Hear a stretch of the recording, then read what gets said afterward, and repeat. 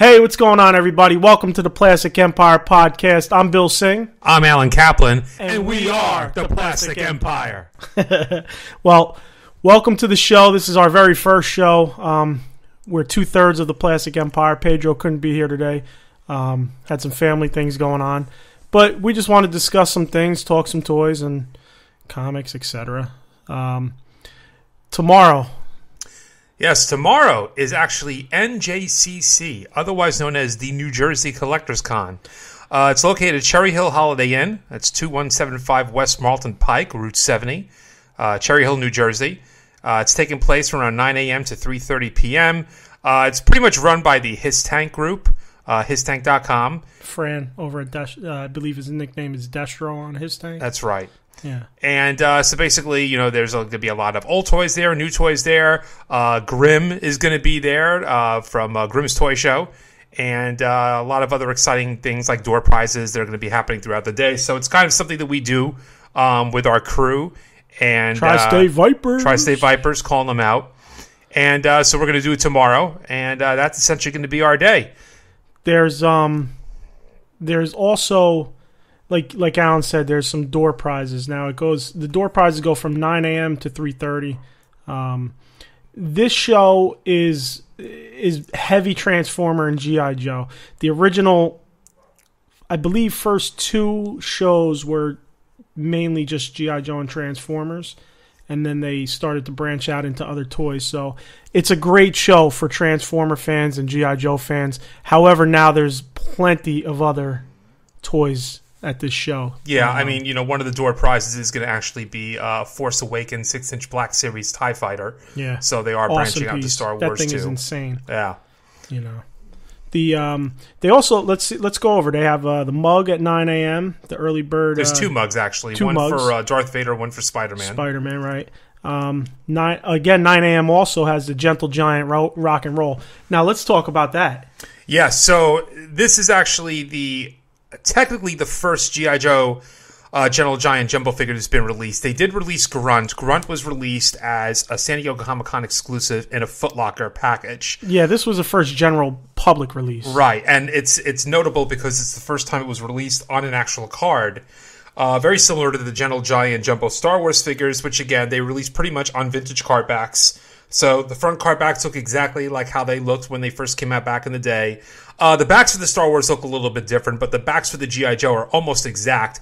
It doesn't show all the 9 to 11 characters that are out at the time, but it does show the characters that are coming out soon, and the file card is exactly as is. It's the exact file card. It's nice and big, too, the file card. And actually, the card stock itself is pretty thick, which is cool.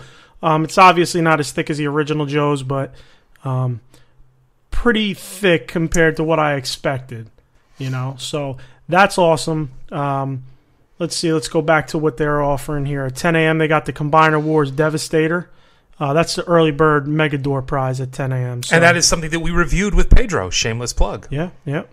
The next would be the NJCC custom giveaway of the Dreadnought Gator Raider with death metal. I believe that was the last. Yeah, that was their last custom. So that's something else about the show. Not every show, but for many of these shows, there are guys from His Tank who basically come together and they come out with custom items, kind of third-party, G.I. Joe items, not under the banner of G.I. Joe, of course.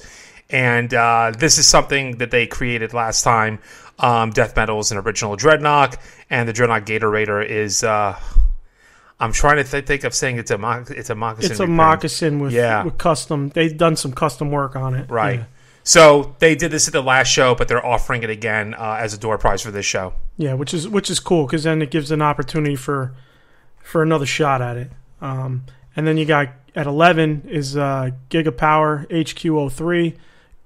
What is that? Gutar? I'm not really familiar with this. Actually, I'm not sure what that is. I'm guessing it's a third party, possibly. Yeah, maybe. Then the next at 12 p.m. is X-Transbots MXI Apollyon, which is, they're putting here, not Megatron. That's the Megatron, well, not Megatron Masterpiece edition. It's kind of Megatron and Masterpiece scale, only it's done by a third-party company. Right. Then at 1 p.m. you got the Mega Bloks NYCC 2015 exclusive grab bag. It's full of Halo and Call of Duty sets. So that's pretty cool. I know you just got into the Call of Duty recently. That is something that I'm collecting that I was not collecting before, and I'm getting involved with now. Down the wormhole. And just getting back to that Gigapower, so yeah, these are basically third-party Dinobots. Oh, that's cool. Essentially. Which one? All of them? This one for HQ03, this one I believe looks to be... And I apologize, I'm trying to figure it out here with my very slow phone. But I think this one might be Sludge. Sludge, okay. If I'm incorrect, we'll edit that out. No big deal.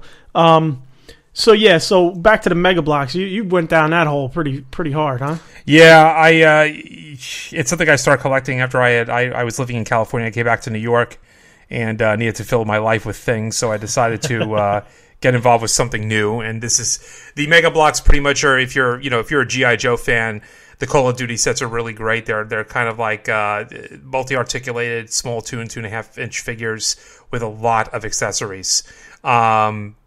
They have their own vehicles. They have their own packs. They have troop building. So they're a lot of fun.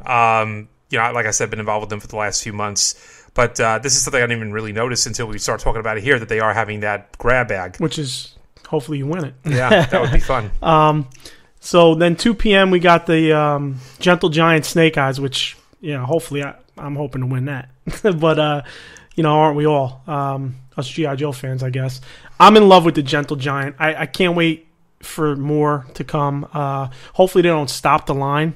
I feel like they haven't shown anything new, and all they've sent for pre-order so far is what they've shown at, what was it, Toy Fair a couple years ago? Yeah, so right now the only figures that are on tap are Grunt, which already came out as an exclusive, will be on card eventually, Rock and Roll, which came out, Snake Eyes, which is next, then there's Stalker and Zap. Yeah. And that's all that's on the in the pipeline as of now. Right. Hopefully it doesn't end there. Yeah.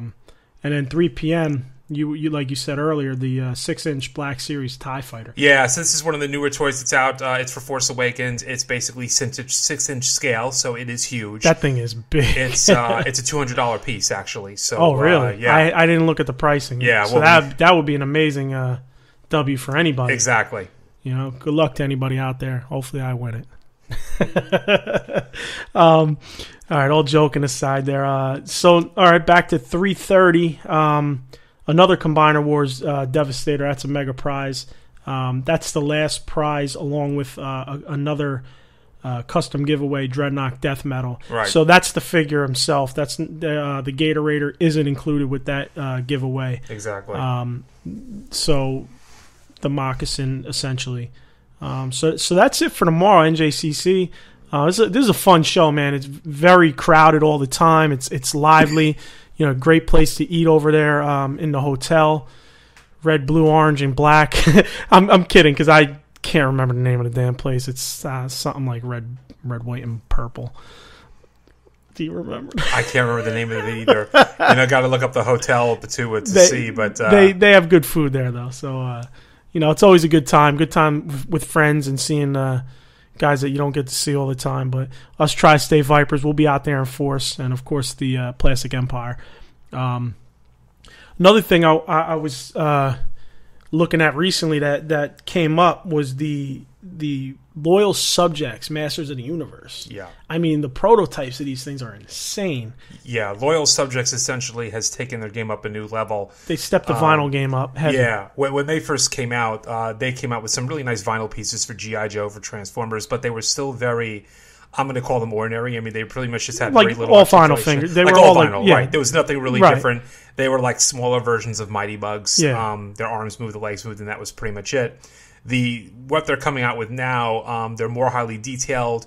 There's a little bit more articulation.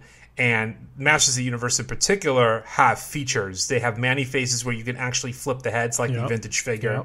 Yep. Their Skeletor and their Trapjaw are going to have hinged jaws, so you could actually make their jaws move.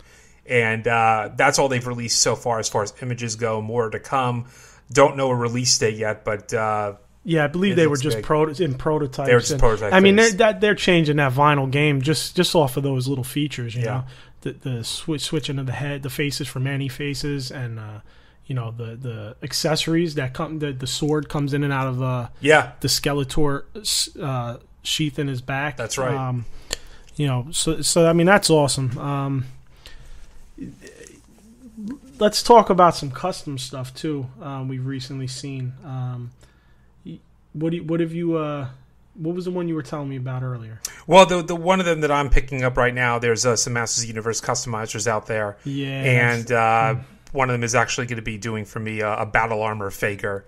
He does some various... Awesome. Yeah, I don't know. I probably shouldn't say the name because I don't know. I don't want to get anybody, in trouble with Mattel. Right. But there are some third-party customizers out there. This particular guy, he will do, vintage figures. And this particular one, again, what I'm doing is a Battle Armor Faker.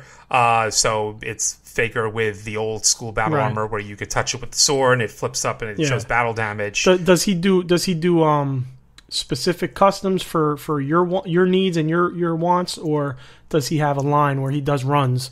He'll do 10 of this, 10 of that, 10 of this. He kind of does it by commission. He does it for himself just to show. Right. And then if anybody's interested in it, he will either put it on eBay or he'll give you an opportunity to purchase it from him. That's cool. Yeah. So keeping with the He-Man, I recently ran across one of was it My Pet Monster? Yes. It was a blue flocked My Pet Monster He-Man style with the chains and all. I growing up, my brother had a My Pet Monster, and I always thought he was cool as hell. We used to wrestle him and throw him around, run him around everywhere. I loved the chains and how those chains broke. They would break. So when I saw this custom, I was pretty baffled by it. It was by Pack Rat Studios, Studios, yes. So that was cool, and I love the fact that he was flocked. It just stood out to me. And I don't know how he got the head. I really don't. I don't know if there was like a. That might just been an original sculpting. Yeah, it might be. I don't know. Maybe back in the day, maybe when My Pet Monster was hot. All I remember is My Pet Monster. Apparently, he had all these buddies that I didn't know about. Yeah. I only knew about the regular My Pet Monster himself. So maybe they had a little toy back in the day, also like a smaller toy. And either way, whether if he custom sculpt that's another great, amazing job. Yeah. So. That's another thing that I'm really enjoying is just looking at these customs. What was that one? The Transformer. LEK Customs. The MP10. What was it? MP10. Yeah, it's kind of like Optimus Prime MP10, but he's painted to look like Optimus Prime from the recent Transformers Devastation game. Right. Basically the cartoon. Basically the cartoon with a lot more shading, a lot more of the animated look, more from the game than the actual TV show. Right. Yeah, I mean, just mind-blowing. And in terms of the quality of painting and the style. And he also did it with Soundwave? Soundwave, yes. Yep, he did a Soundwave as well. I mean, I'd love to get it. I mean, the MP10 alone is what, $150? Probably more now. Yeah. I mean, it's been out a while. It's been out a while. They keep reissuing it, but it's still an expensive. So it might be $150, and then how much you think he's going to charge you to do the custom work as well? That can't be cheap because that's some serious work. Yeah. I'd love to get one eventually. Anything else on your plate? I mean, for me, again, I also get something from, again, not going to really, give the dude's name just because I don't want to get anybody in trouble with in this case would be WWE, but there is a gentleman who he does customized LJN Wrestling Superstars figures. I've gotten a couple from this guy, and I'm waiting on some others. So basically, he's taking the old Wrestling Superstar figures from the 80s. He's doing some recasting, some remolding to change their positions and putting them in specific outfits. I had a Hulk Hogan done in his American-made era. I'm getting a Roddy Piper done from the War to Settle the Score. We wore the Hulkamania shirt. I've had a Macho Man Randy Savage done, wearing the purple Macho Man shirt from 1985. So that's something else that I've been dipping my toes in as far as water goes. He does awesome work. I love the work he's done for you. He does. And didn't he get a Brooklyn Brawler done? He did. Thank you. That's the other one I got done. Yes, he took a Don Morocco figure and painted as the Brooklyn Brawler. That was the first one I actually got. And like from you him. said, now he's chopping figures up and recasting. Yeah, and yeah. He's doing casting and changing heads and poses and stuff. Yeah. So, I mean, the level of custom work out there is just, it's on another planet. And yeah, it's its own business now. Yeah. I mean, they have to be careful because they have to. They can't advertise the way they would most likely want to because they can get in big trouble with the companies that do own these properties. Right. So, yeah. Skipping back around to vinyl, did you see the Grayskull, the Pop Castle Grayskull? Yes, I did. I mean, Loyal Subjects is taking it to the next level, especially with vehicles and such. With the G.I. Joe line that's coming, I guess not coming new, but they're revamped, and it's, I guess, Series 3 or 2? I think it's Series 2. Yeah. And, so, they're doing, because for the G.I. Joe, they're actually doing a Vamp, right, which is the Jeep, which is going to be able to have clutch with sit in it, like you actually put them in. That's what I like, the vehicles, Right. And that's kind of with the Pop Grayskull. I like that because it's scaled large, so the figures can actually stand next to it, and you kind of feel like it's like a play set. Exactly. So that's pretty cool. Now let's talk. I know. What we're doing. I mean, if you guys want to support us, you like what we're doing, you don't like what we're doing, send us a message. ThePlasticEmpire.com. That's our website. You join our forums, talk with us, yell at us, curse at us, call, whatever you want to do. Give us good feedback, bad feedback. This is our first official, I guess, podcast. I wouldn't even say it's not official. even official because we don't have our third member with us. Yeah, we're missing Pedro. But, even so, just so you know where you can check us out and what we're doing, we're looking actually currently we're going to be working on a Masters of the Universe 200X, I guess that's how you would say it, archive. Also, I'm big into Commandos Emissão, which is the Brazilian G.I. Joe line, and I'm going to do, I finally finished that line, all 124 figures, so I'm going to start taking pictures of those, and I'm going to try to do comparison shots. So we're going to have that on the website as well, so that can be looked at, and our plan is to also do the Masters of the Universe Classic line, an archive from that. Thank you to our friend Eddie, another Tri-State Viper. He's going to loan us those figures so we could take those pictures and stuff. And then as we just get new items, we're going to try to take pictures. I'm waiting for a box of WWE Mystery Minis. Yep, photo shoots and little reviews. And, Pedro hopefully will be coming through with some good reviews down the line. We have a nice little Devastator, little Devi review coming. It's in editing for probably about a month now. We'll get around to it, I promise. But just some fun stuff, and we just want to talk toys, man. It's what we love. It's what we like to do. Can't wait for tomorrow. Get to see some great friends. Get to look at some great toys, and anything else going on that you've seen lately. One pretty interesting thing.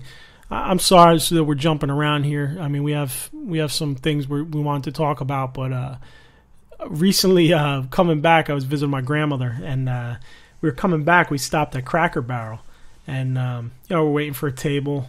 Busy weekend, so of course Cracker Barrel's like a madhouse. So whatever, we're hanging out, I'm bought a candy. And my girlfriend Mary, she goes, "Oh, look at this, G.I. Joe." So she pulls out little tins, little G.I. Joe tins. It's pretty cool. And then they also had Transformer. Megatron was on it. I believe it was just Megatron on both sides. The G.I. Joe ones, one just said G.I. Joe. The other one had a Vamp on it. And it was pretty cool because it was vintage-esque. It wasn't like newer, animation. It was all vintage look, vintage. Almost like mini lunchboxes. Right, and they had jelly beans in them. So, it was pretty cool, so we picked those up. And a little thing that I didn't expect to see at a Cracker Barrel. Yeah, I mean, that's the thing. I think that a lot of 80s properties and franchises right now are being licensed out to very, very, various companies. Yeah. And so there are little surprises like this that are coming out. There's the little subjects that we discussed. So rather than just the traditional toys that are used to be coming out, there are a lot more licensees getting involved doing other formats for these franchises. Now, skipping around again, just thought about this. We were talking Gentle Giant earlier. Did you rip open your Hobgoblin yet or no? Not yet. Well, Not yet. You got the, what was it, Secret Wars, right? Secret Wars Hobgoblin? Yeah, so Secret Wars is another line that Gentle Giant is doing. They're taking the original Secret Wars figures from 1984, blowing them up to 12-inch scale. So far, the only negative about them is that they are not including their lenticular shields. Yeah. So it really is just the figures, though the Hobgoblin does come with his glider, so that's impressive. Yeah, that glide, it's a heavy figure, I can say that much. It's very heavy. That's a little disappointing that they're not coming with the shields because, you know, as far as Star Wars, they've been down to the T, right? Well, the thing with Star Wars, though, is that they only came with their weapon accessories. There's not really much really intricately more involved than just resculpting those. I think the problem with Secret Wars probably is that maybe they could have done the shields. It's the lenticulars that may not have been as easily replicated through 3D printing in order to be able to get that lenticular look. So that could be what the issue is. At that point, I feel like you do something, even if you got to put a paper similar, you know, something similar with like just a paper glued on. It is a lacking feature, unfortunately, of the figures. So you really have to have a love for the figures themselves for that line. But that line is growing. Yeah. The next figure is going to be the Black Spider-Man. So the next release, but the last pre-order was Magneto, I believe, right? The last pre-order, I believe, was Daredevil, actually.